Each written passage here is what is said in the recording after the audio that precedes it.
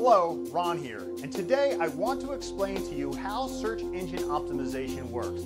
The first thing you need to do is identify the most popular keywords that your customers are searching for online. Putting it simply, the more popular a keyword is, the more people are searching for it, and more searches equals more traffic to your website. The next thing to do is to take a look at the amount of competing pages that each keyword has. There's no point in trying to rank for keywords that have lots and lots of competition.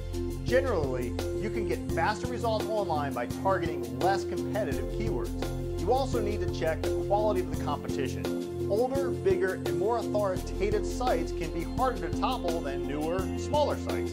How quickly and successful any SEO campaign is depends on the niche and the competition. Once you have identified a good set of keywords, you are all ready to start optimizing your website. We can help you do all of this as efficiently and effectively as possible. If you enter the information below, we'll be in touch and can explain how we can help.